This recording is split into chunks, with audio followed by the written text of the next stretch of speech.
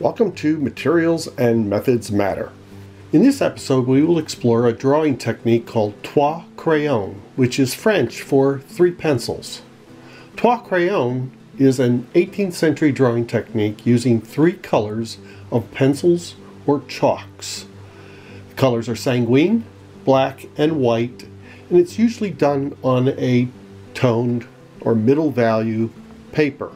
Mid-value toned papers could be either a gray, a light blue, a tan, or any other mid-value earth color. The pencils I'll be using in this drawing technique are red chalk, which is a sanguine color, carbon black, which works well with the red chalk, and also white chalk.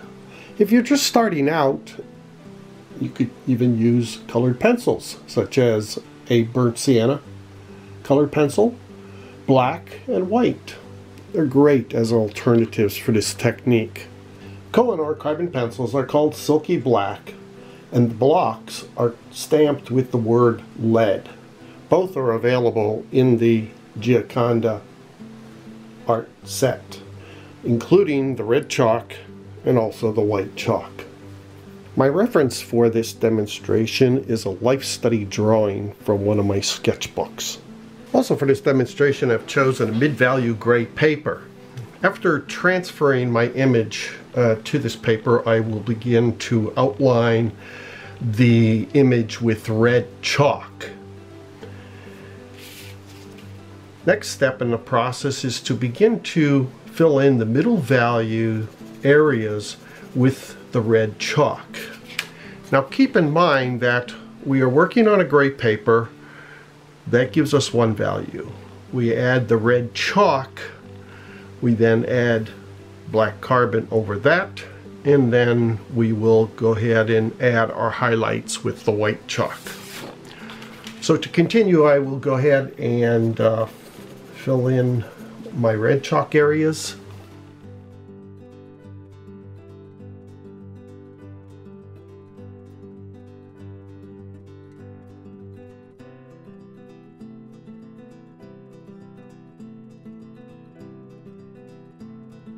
The next step in the process is to shade in the darkest value areas with a carbon pencil. And for this one I'm using the Silky Black number 2, which is actually the medium value.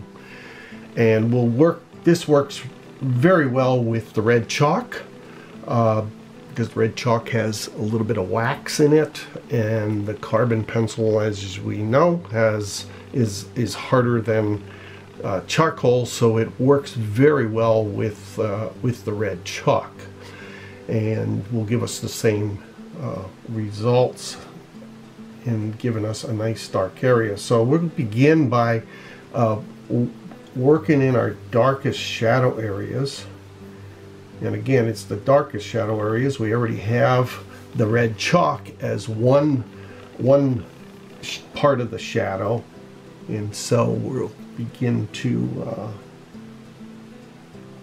add in, and just lightly, we can always come back and make it darker, but just lightly add in the shadow area.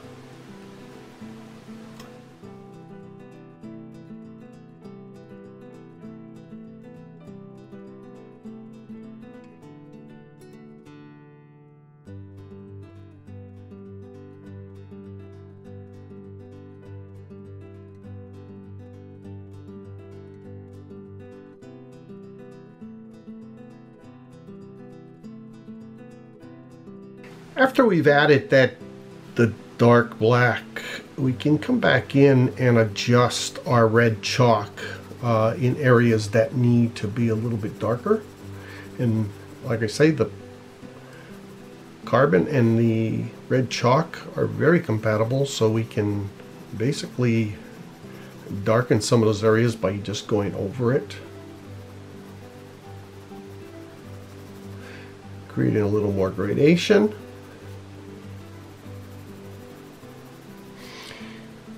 Areas that are in deeper shadow, of course, need to be darker. Like for instance, the underside of her torso. So I'm going to create some variations in value. Before I put in my highlights with my white pencil, I want to add some ground the whole body to the surface. So what we need to do is we need to put in some shadow.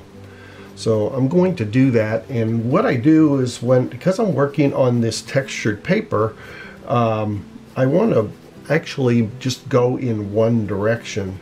So we have our edge of the base here, and then I have just a shadow area coming off.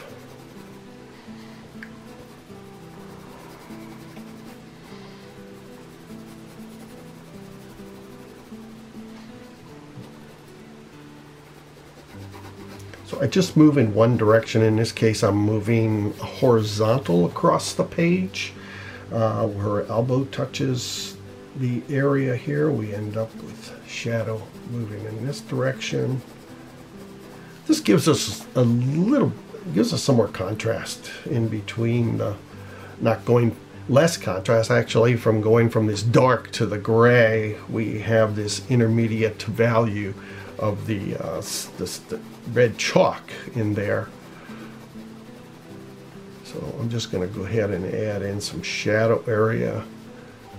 And of course I have my original drawing to use as a reference, so you'll just have to rely on what I have. You can add a little more, a little less. Also, I like to put in some background color to separate the body from the background, also around the feet where these light areas are. So again, what I'm going to do here is I'm actually going to, in this case, move in a vertical position.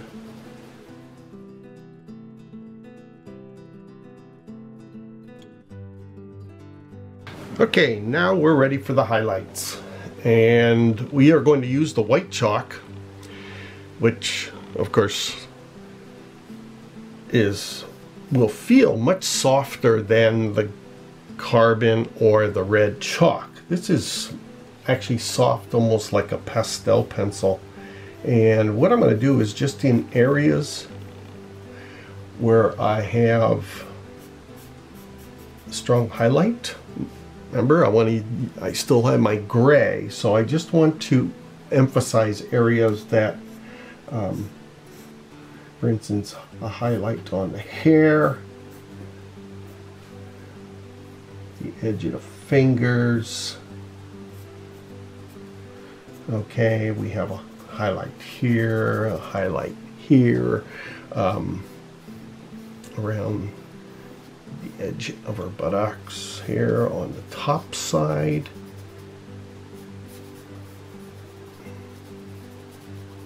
And lightly put these in. I'm using a rough paper, so I tend not to mix the colors, just add the highlight in here.